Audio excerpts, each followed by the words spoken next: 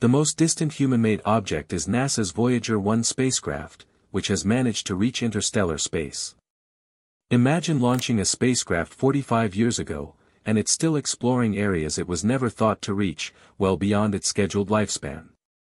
That's the incredible reality of a bold NASA mission that's redefining space exploration. Join us on the enigmatic journey of why. As we delve into another mystery surrounding Voyager 1 just made an impossible discovery after 46 years in space. But there's something even more fascinating. This brave spacecraft is not only billions of miles from its launch point, but it continues to send data back to Earth using technology older than a cassette player. That's not all.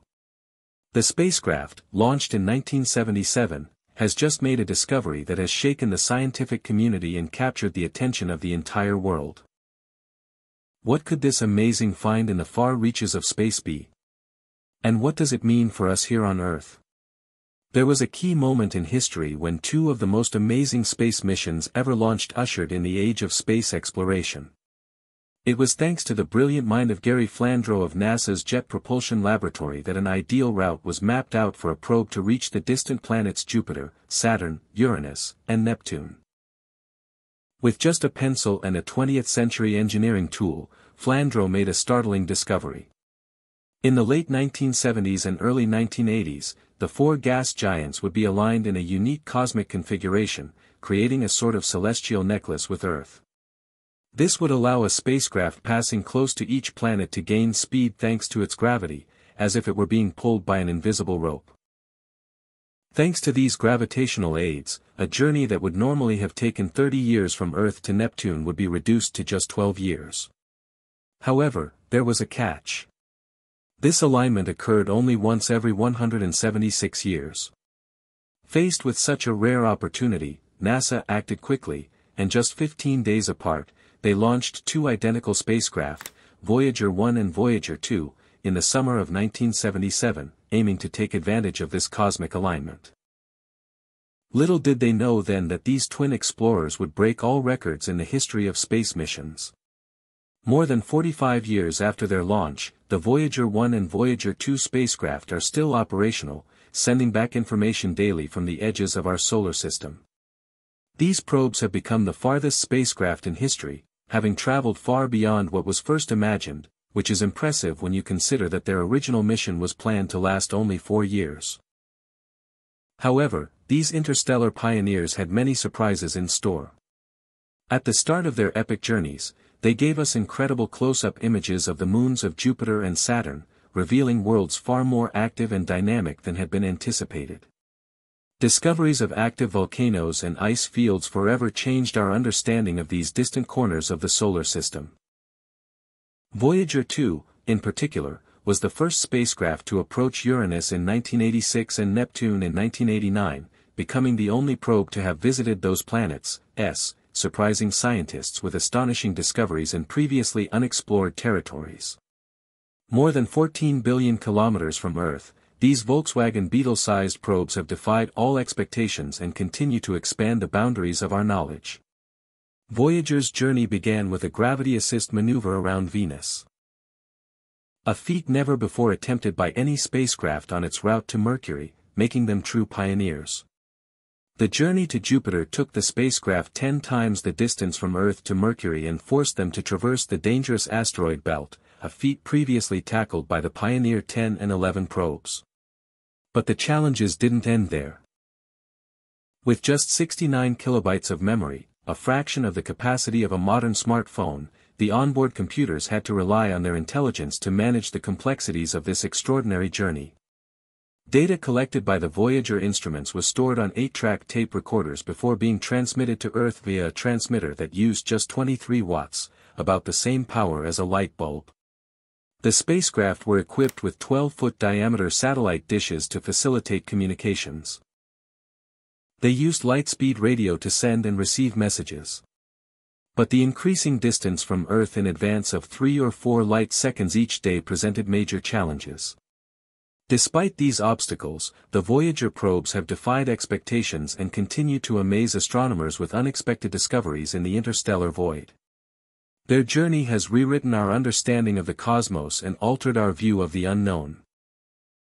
Beyond our solar system lies the enigmatic Oort cloud, a vast congregation of comet-like objects held together by the sun's gravity and stretching out to the nearest star. Although the Voyagers are still moving slowly toward that distant realm, their entry into interstellar space began when they crossed the heliopause, the boundary between our solar system and interstellar space. Initially, this boundary was estimated to be about 50 astronomical units, AU, from Earth. And so it was decided to continue funding the mission even as the probes approached that milestone. However, crossing this boundary did not immediately detect a change in the environment, leaving scientists baffled. The passage into interstellar space was expected to be accompanied by an abrupt increase in the number of cosmic rays, high-energy particles traveling at nearly the speed of light, ejected by supernovae and other cosmic phenomena.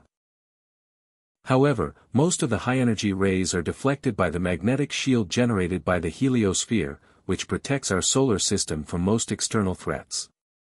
The Voyager mission team also closely monitored any changes in the prevailing magnetic field as the spacecraft moved into the interstellar medium, an environment composed of ionized gases and influenced by nearby stars. This interstellar magnetic field was expected to have a different orientation compared to that of the heliosphere. However, the Voyager probes did not detect any significant change in the magnetic field. It was on August 25, 2012, that Voyager 1 finally crossed the heliopause and transmitted fascinating data that confirmed the expected increase in plasma density, although without evidence of a change in the magnetic fields.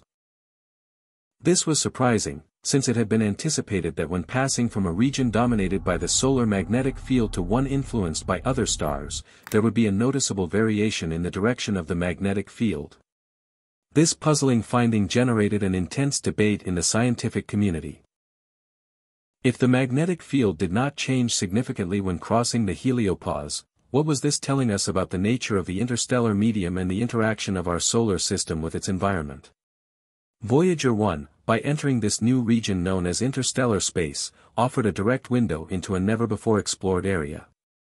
But it also raised more questions than it answered.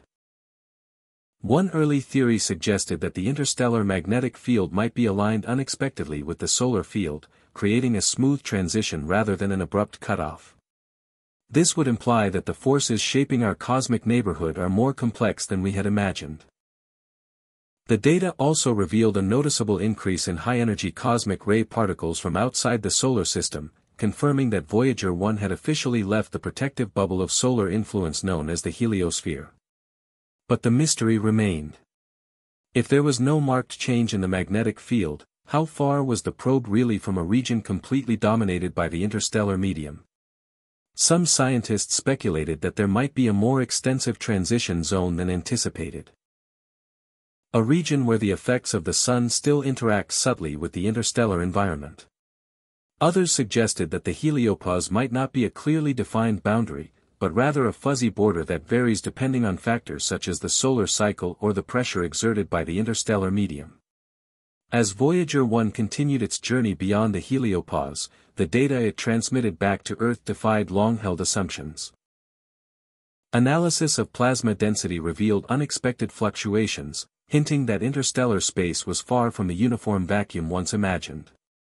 Rather than an endless expanse of homogeneity, this vast frontier appeared to be composed of pockets of plasma, each with distinct densities, temperatures, and energy levels. These findings puzzled scientists. Theoretical models had suggested that the interstellar medium should be relatively even. Shaped over eons by the gentle but consistent pressure of stellar winds and cosmic radiation. Yet Voyager 1's instruments painted a different picture. Within a single week of observations, the probe detected shifts in plasma density that suggested it was navigating through regions of vastly different characteristics, some denser and hotter, others surprisingly sparse and cold. The variations were so stark that researchers began referring to these pockets as plasma clouds.